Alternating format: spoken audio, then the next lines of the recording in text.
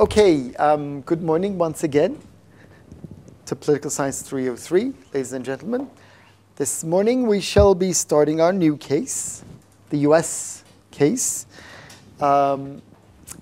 We have so far covered a discussion on scope, method, and comparative politics. Then we talked about the modern state, then democracy. Then we've completed our discussion on Britain and France. And next week, you shall be writing a midterm exam on Britain and France compared. And this morning, we're starting off with the US case. And with the US case, we're going to do exactly the same what we've done so far. That is, we'll start with some history, critical junctures, state tradition. Okay, how did the US state come about? Historical legacy of the past for contemporary politics. And then we'll talk about political economy of economic and social policies. Thirdly, we'll talk about governance and policy making. Fourth, interest representation and participation.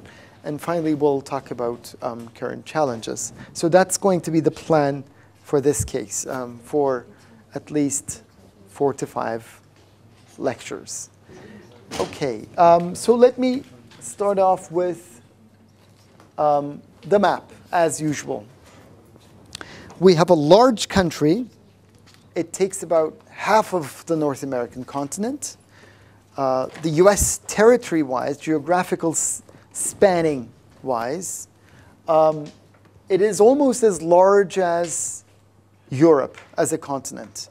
Europe, if you divide Europe from the Ural Mountains and the rest, okay? So I don't mean Europe, just European states, but this includes a big chunk of Russia, contemporary Russia, and plus the European states. So it's a large country. We've got the Russian Federation, China, then US, then Canada in terms of its of the geographical span. 48 plus 2 states, 50 states, therefore, or hence, the United States of America. The population is any excuse me, any ideas about the US population? Huh? Like more than 300 million? No, it's 315 million. It hovers around 315 million people. 2 neighbors, both of which are part of a trade deal, which is called the North American Free Trade Area Agreement, Canada and the US. Well, I'm excluding the immigrants. What do you mean? Well, Trump says we'll build a wall. Mr. Trump, President-elect Trump says we'll build a wall. We'll build a beautiful wall. And the wall will be built and paid by Mexico, by Mexican government. So yes, there will be a wall. This is one of the electoral pledges, but will there be a wall? We'll see. So both neighbors, up north, Canada, down south, Mexico, friendly relations with them. The northern border is, I think if I remember correctly, it's the longest border frontier, national border, which is not protected. So the Americans nor the Canadians, neither of them expect an attack from one another. They have sealed their fate about 200 years ago in 1812, and the outcome of which, if you ask Canadians, they won. If you ask the Americans, they won. So it's a little bit iffy in that respect. So no border disputes between Canada and the US. Mexico, we'll see how things turn out. But I don't personally expect, personally, out of personal experience, a tough reaction to whatever is happening. Rich natural resources, coal, oil, and all kinds of metals, large arable land, navigable waters, as you can see, and protected ports, natural ports. So abundance of land, abundance of resources. Therefore, when you look at the political economy of the United States, it's a country known as a resource-rich country. It's massive. It has a lot of resources. Let's talk about some critical junctures that make up or that have a lasting influence on contemporary US politics. Let's start with the Revolutionary Era, 1777 till 1779. 13 American colonies off the East Coast. They're called the American colonies under British rule. But they say that we want to, secede from British rule. So we are tired of paying taxes for the British Empire.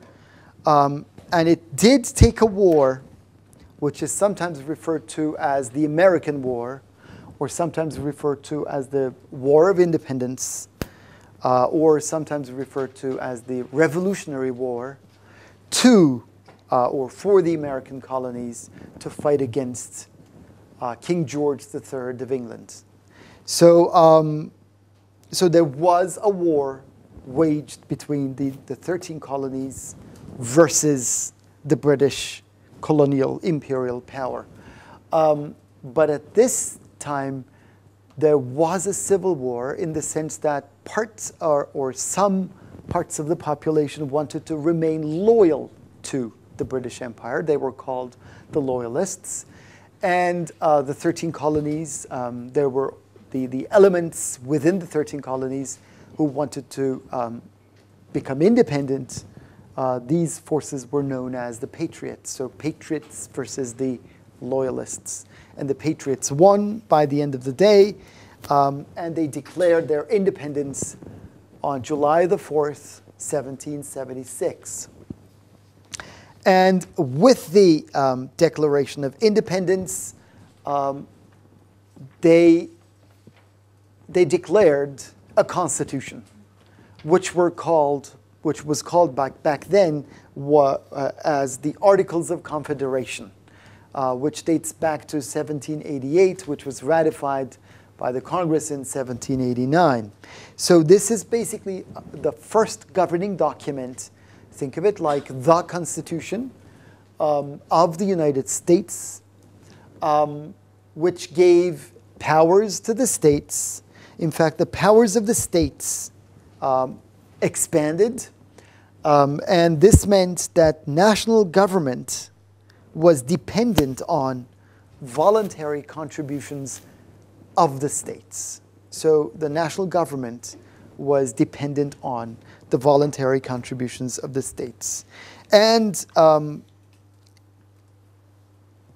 without the state's approval, the national government would not be implementing foreign policy, taxes, and regulating trade. So yes, this document gave all kinds of powers in the areas of commerce, foreign policy, and military policy to the national government, but also it said, look, I'm not going to do or act independent of you.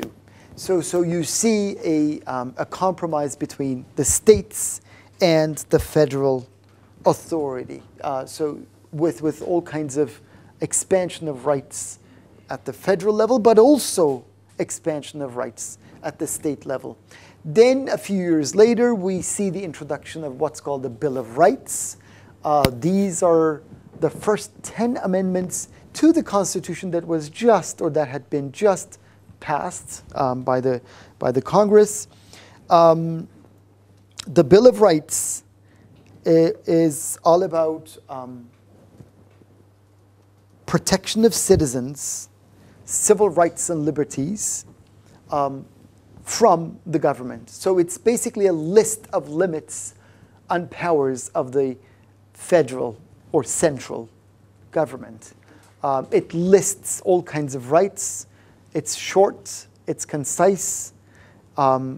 It says, okay, these are the rights that we grant to our citizens. The idea behind the Civil Rights or Bill of Rights was to provide these rights to the citizens so that they would be protected from any arbitrary power or arbitrary use of power by the government. So basically, this is the first 10 amendments to the Constitution, which came as one single, unified, coherent document known as the Bill of Rights. Financing of the federal government, independent of the states, was one of the issues in the Constitution. The president would be independent of the legislature. The president as an institution, as a post, is now independent of the legislature. And there is limited citizens' voice, indirect election of the president, indirect election of the senators. And here women would be not given voting rights, but all these rights were expanded by the Bill of Rights in about a few years. Then another critical juncture, another milestone, 100 years later almost, is the Civil War and what's called the Reconstruction or the Reconstruction era. The Civil War grew out of a struggle of power between the national government as opposed to the state governments. So there was much debate with respect to the issue of slavery, which had all kinds of ramifications about the agricultural sector, trade and all that, but the struggle for power stemmed from expanding the rights of slavery, expanding the slavery mode of, or slave mode of production to the Western territories. So slavery was a huge question. Then there emerged a civil war on this very issue. For about 4 to 5 years, 1861 to 1865, the Union North fought against the secessionist South, which is called the Confederacy, or Confederate of American States, Confederation of American States. So the North was saying, hey, we want to abolish slavery, and the South says, hey, we don't want to abolish slavery. In fact, we want to, expand slavery to the Western territories. And the Civil War ends with the North defeating the South, with the victory of the North, the Unionists. Slavery was abolished in the entire country. So this was a landmark decision for a young state, which was not even 100 years old. Then the entire country was under Reconstruction between 1863 till, right in the middle of the Civil War, until about 1876, 1877, in which we see the restoration of national unity. And in addition, we see the strengthening of the national government. So Reconstruction, relaunching of the state. indivisibility of the nation, and with these, immediately after, we see the emergence of another amendment, what's called the 14th Amendment, which basically said we're expanding the rights of all citizens to include all freed slaves.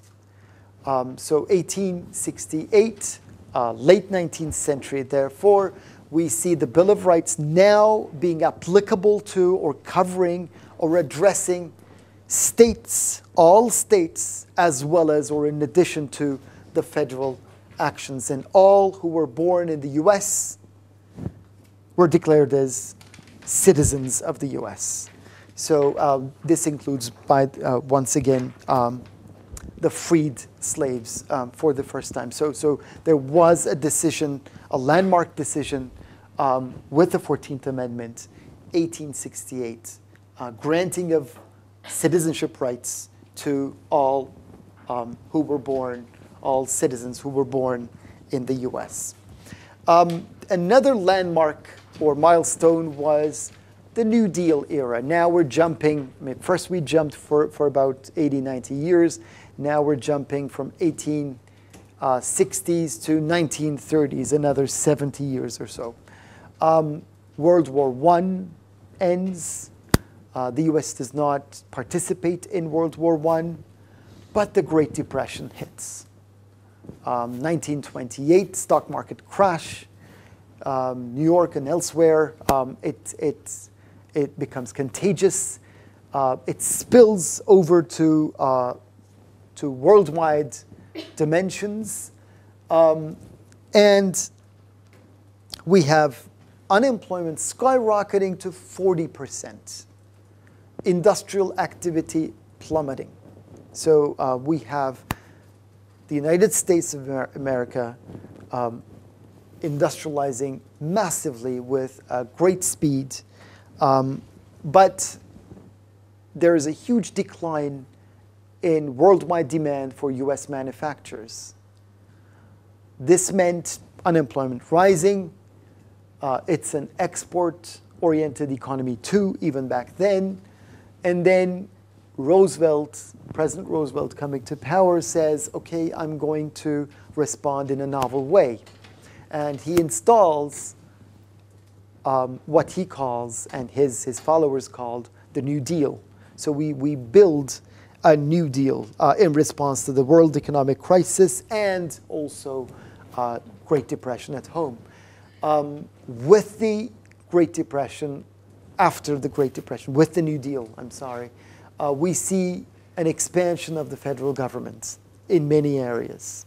So the federal government now regulates or has the powers to regulate interstate commerce, expands Social Security for the first time to include, in a way, a universalist ideal of Social Security with the ideas of all kinds of Social Security programs, ranging from some kind of health care, some kind of pensions, labor's rights, and new legislation directed toward that. And subsidization of agriculture. That was also a policy that was, that was implemented to resist or to tame the agricultural cycle. The agricultural cycle is exposed to fluctuations, so we want to tame that cycle by providing subsidies to our farmers. So the federal government, in a way, asserts its dominance, especially in the area of Social Security, over state governments. So expansion of the federal government at the expense of state governments. So this was an era in which we see strengthening of the federal government, the national government, at the expense of state government. And the idea was, during the New Deal era, with the Social Security expanding as a program, as a major field of state activity, as a major field of state intervention, the idea of national citizenship was expanded. 1930s, 1933, 1940s. So all throughout the 1930s, we see the expansion of the Social Security and also the idea of national citizenship, which ends up with World War II.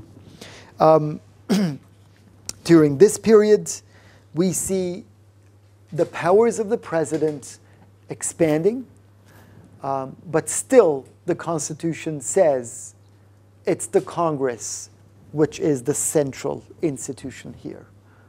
The president never has any legislative power, as we shall be talking about, but his powers to push through his agenda had been expanding since then. This was a period, in a way, an early consensus period.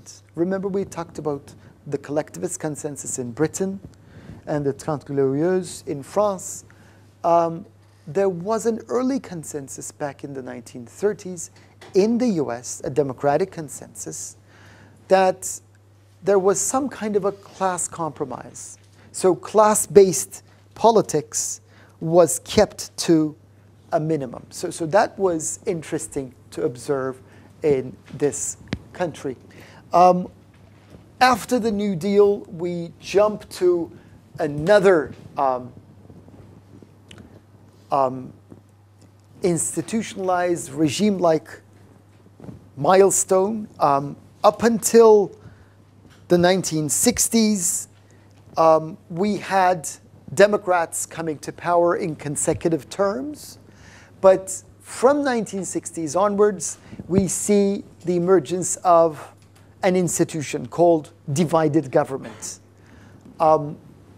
When we talk about divided government, we should refer to the separation of powers. So here we've got the executive, organs of state, the legislature, and the judiciary. The legislature is a bicameral legislature. We've got the Congress here, and it is composed of the House of Representatives. We'll talk about these in more detail later on, but I just want to show you what happened in history. And we've got the Senate here. The executive is the president, and the judiciary is Supreme Court and the lower system of courts, or the system of lower courts. When we talk about divided government,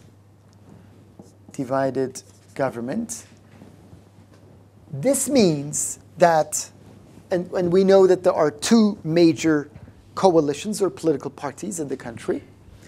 If we have a Republican president, a Republican House of Representatives, or Republican-dominated House of Representatives, and Democrat-controlled Senate, then this is a case of divided government. We can do all kinds of permutations. Of course, Democrat, Republican, Democrat, Democrat, Democrat, Republican, and all that. So this means that the executive versus the legislature, so it may be divided, there may be a division with respect to who controls which organ of state, which branch of government, or that there would be, because of the bicameral nature of the system, we see divided government or divided Congress with respect to the House, or who controls the House and who controls the Senate. So since 1969, we had only 5 instances of the opposite of divided government. The opposite of divided government is called unified control. Okay? So the presidency and the Congress had been dominated by one single party only 5 times until this year, until the end of this year. So Democrats controlled since 1968, Democrats controlled all 3 institutions, i.e. the president, and both houses in the Congress, both chambers, from 1977 till 1980 for about 4 years, 1993 till 1994 under Clinton, under Clinton, then 2009, 2010 under Obama. Okay, so 1, 2, 3 instances, and if you add up the numbers, do the math, it's just a few number of years. The Republicans controlled all 3 positions, or 1 position and the institutions, the 2 chambers at the same time. In 2001, 2003, 2007, with Mr. Trump's election, with the Senate as well as the House being controlled by the Republican Party, we'll be witnessing the 6th time of a Republican president, a Republican House of Representatives, or Republican-dominated House of Representatives, and a Republican-dominated Senate. And this would be called what's the opposite of divided government. It's called unified control. We refer to divided government in the US. What would be its counterpart in France? So what would we be calling, in the case of France, we have one party dominating the legislature and the other party dominating, one party dominating the legislature, and hence the lower arm of the executive, the cabinet, that part of the executive, and the other executive, i.e. the president. So when we have a prime minister and the president not coming from the same party, not representing the same party, then we'd call that cohabitation, which may be a good question in the exam.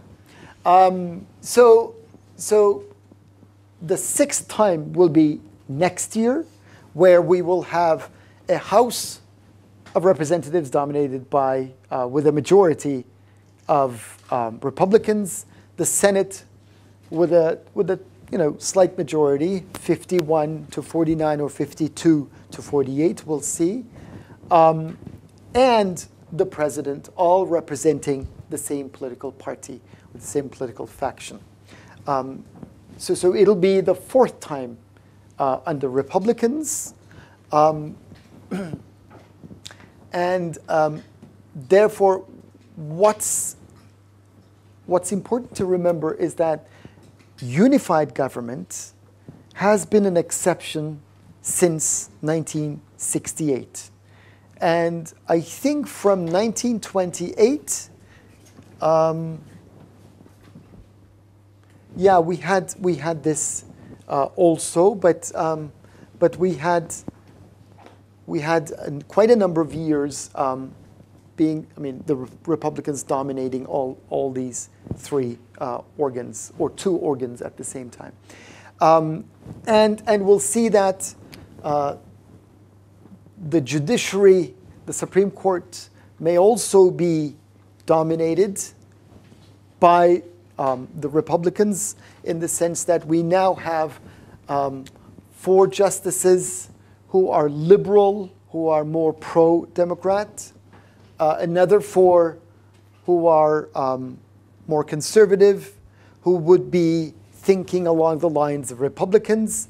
We have 1 missing justice, who will be appointed by, who was thought to be appointed by President Obama, But now we'll have President Trump appointing that judge. So we will also have a conservative dominated Supreme Court soon too.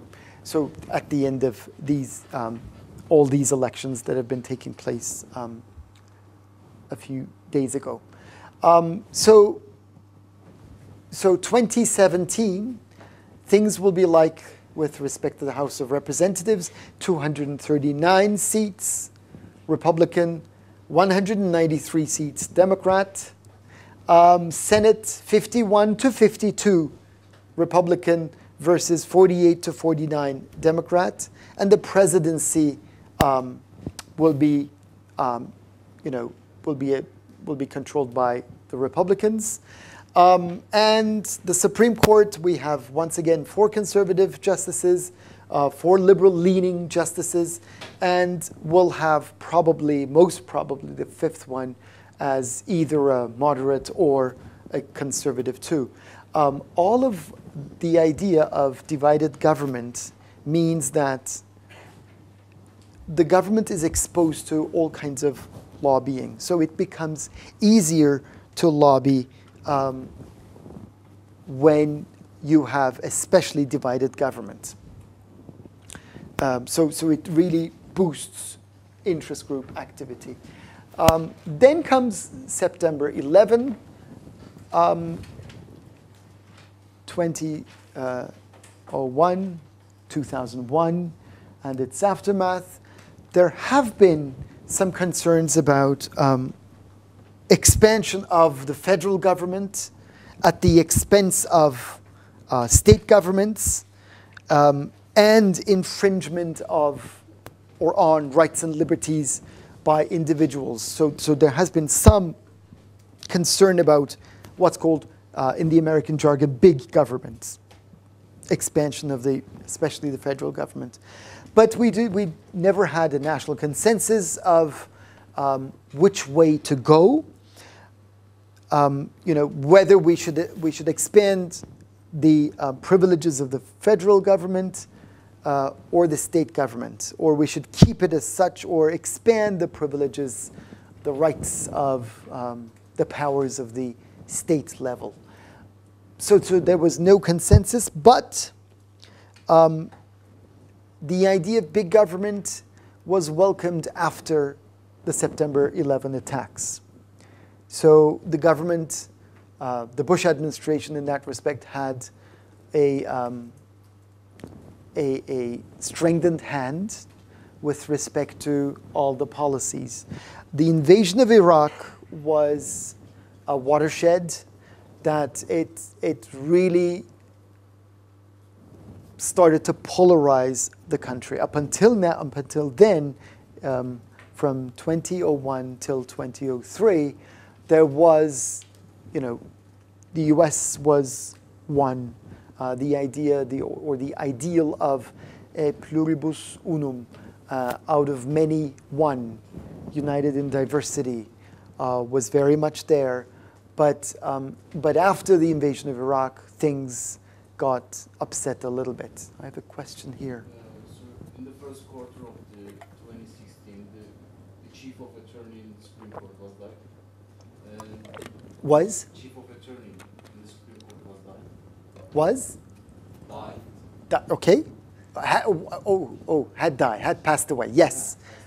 Justice Scalia. Yes. And in the headlines, we saw the Obama was going to nominate his own candidates for the elections. And I guess the Republicans tried to prevent this from happening.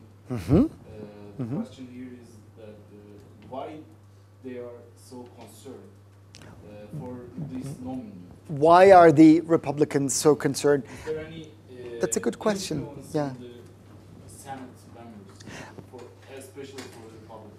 Of course, Because yeah. As far as I know, the president has the veto rights on the and proposal, law proposal for it.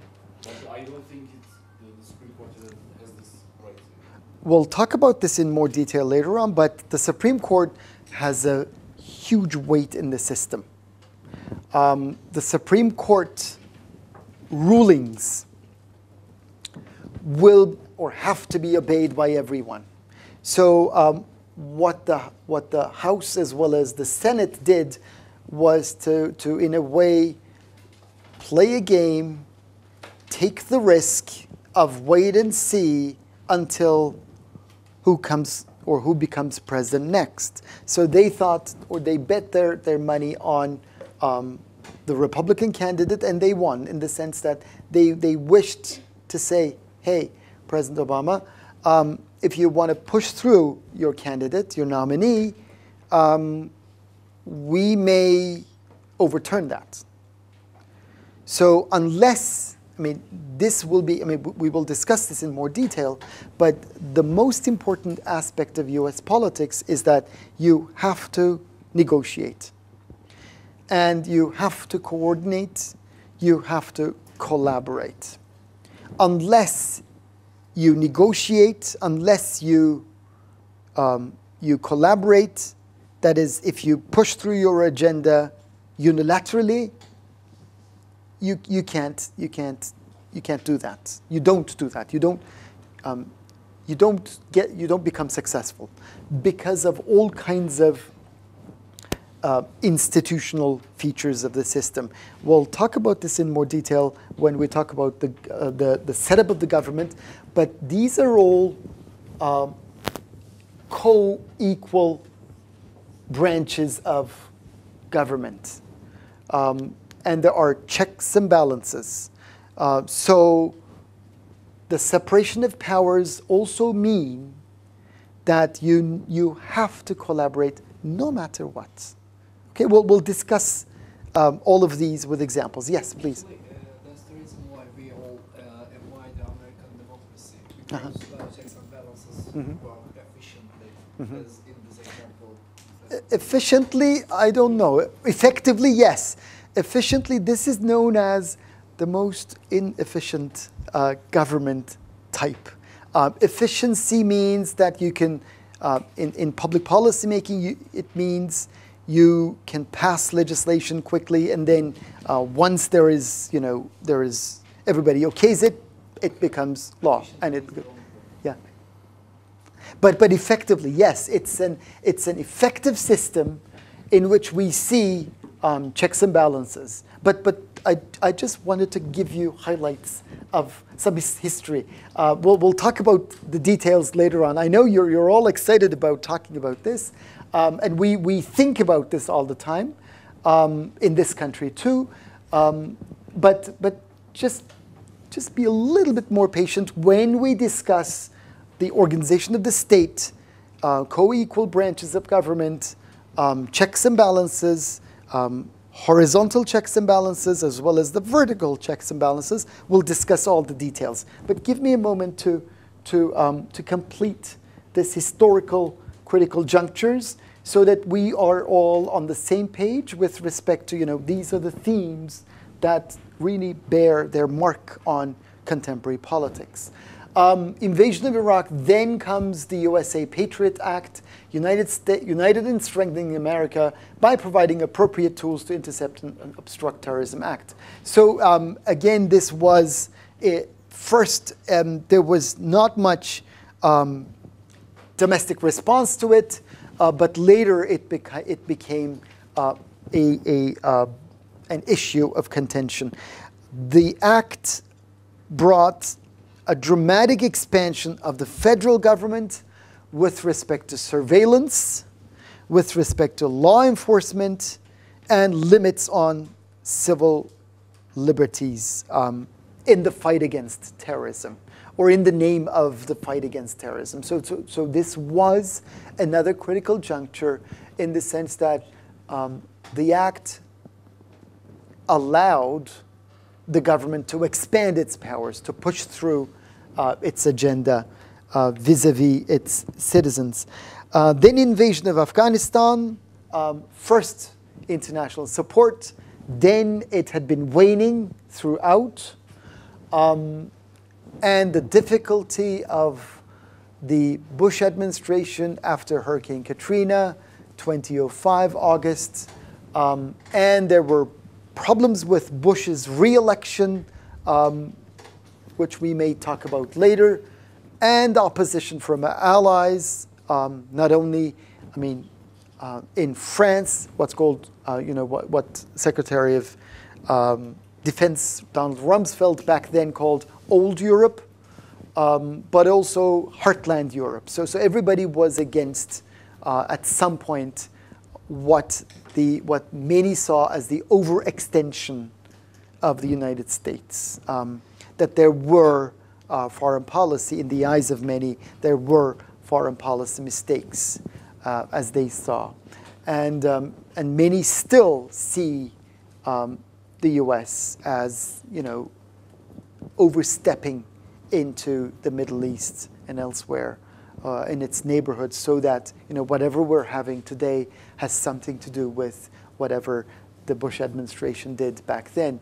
That was why, or one of the reasons why, the Obama administration wanted to withdraw from Afghanistan, but also from Iraq and elsewhere. So these were basically the landmarks or the critical junctures in which we had the expansion. As you can see, you see the expansion of the state power, national government, vis-a-vis, at some points, at some critical junctures, or at the expense of state-level jurisdictions. So basically, these are the critical junctures in US history, which have ramifications for our discussions when we talk about the organization of the state, and also we'll talk about social policy. So we'll come back to the New Deal era. We'll talk about interest representation and participation.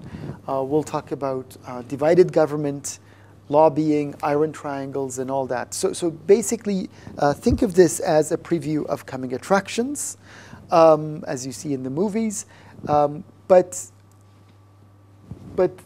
as you see, what's important here is that there has been a continuity with respect to the expansion of the federal government, the role of the state, the penetrative ability of the state, the centralized state or central state, federal state, in the lives of its citizens. I think that concludes my discussion here. Next class we'll start with, well, first we'll write the midterm exam, and next Friday we'll start with political economy of economic and social policies. Oh, I'm sorry, no, of course not. We'll start with the organization of the state. Okay, I'll see you next class.